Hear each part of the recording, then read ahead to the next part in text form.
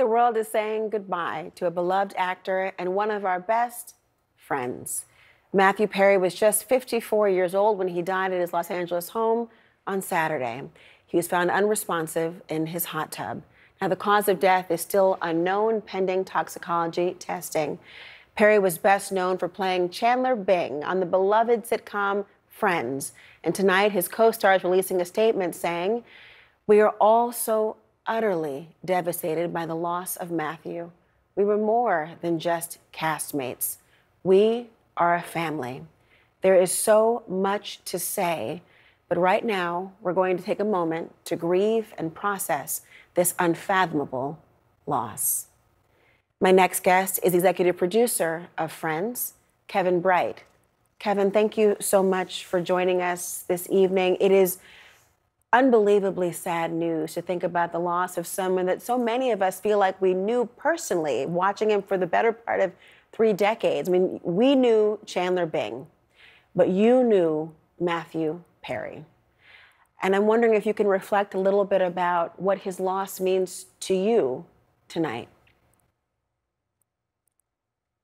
Laura, thanks for having me. It's obviously very tragic that Matthew's life should end at 54, and especially at a point in his life where he seemed to have conquered the demons that plagued him for so long. And he was on a mission to help people, and that's what he was focused on, I know, speaking to him a few months before. The last time you spoke to him, did he seem like he was happy and in good spirits? Oh, yeah. No, he was very up. He was very much invested in the projects in terms of addiction that he was pursuing, and also was looking to make movies again. So he was very up. I mean, you've known him since he was, 24 years old. You forget, he was 24 years old when he started on Friends. And you just forget how young he was, because so many of us are watching it in real time right now and think of him frozen in time as forever that person for those incredible 10 seasons.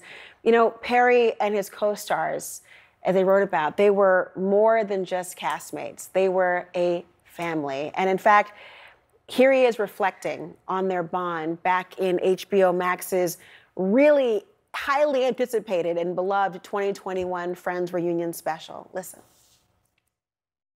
The best way that I can describe it is after the show was over, at a party or any kind of social gathering, if one of us bumped into each other, that was it. That was the end of the night. You just sat with the person all night long. I remember that. And that was it.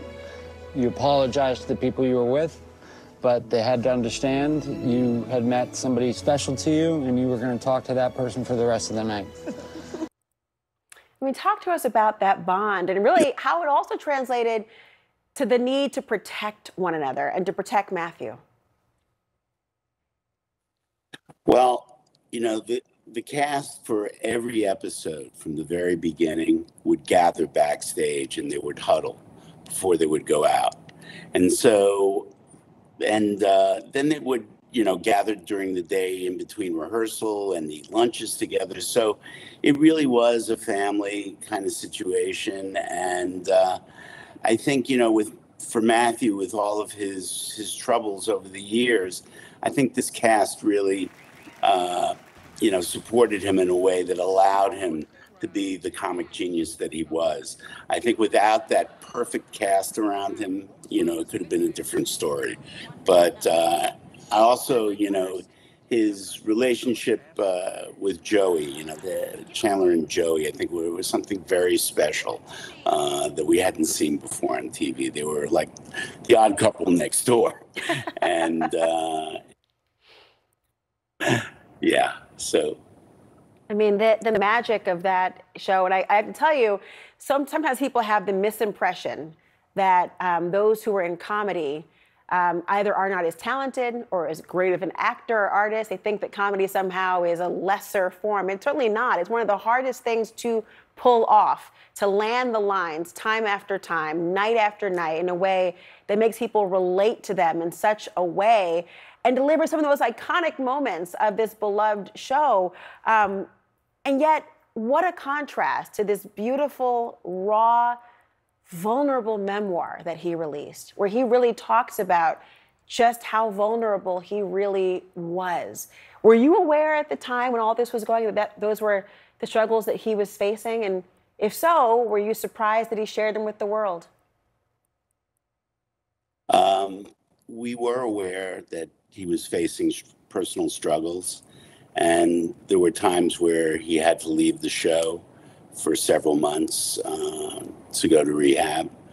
But, you know, in general, I think that the show supported him in a way for those years, and, you know, just allowed him to be in the struggle, you know?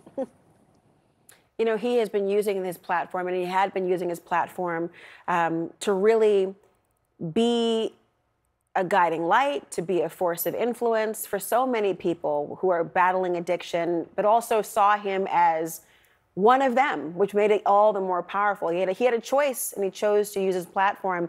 But there are so many iconic moments. I'm sure you've been watching social media and seeing that people have been sharing all their favorite either Chandler Bing lines or moments that they love. I want to share for the audience one of your favorites. You make me happier than I ever thought I could be. And if you let me, I will spend the rest of my life trying to make you feel the same way.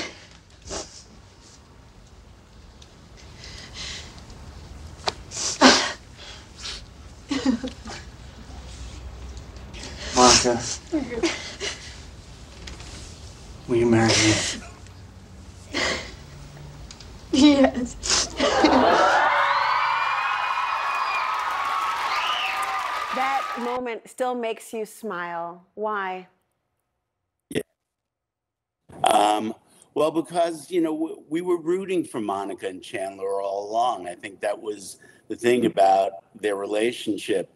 I remember when we were in London and we did the London wedding and we revealed the relationship for the first time. Matthew and Courtney came out from under those covers. It was just like gangbusters for minutes in that place. It's just the applause would not stop. Wow. Well, a testament to the actor who was there. And even to this day, Kevin Bright, the applause does not stop for Matthew Perry. Thank you for sharing a little bit with us tonight. Thank you, Laura. We'll be right back.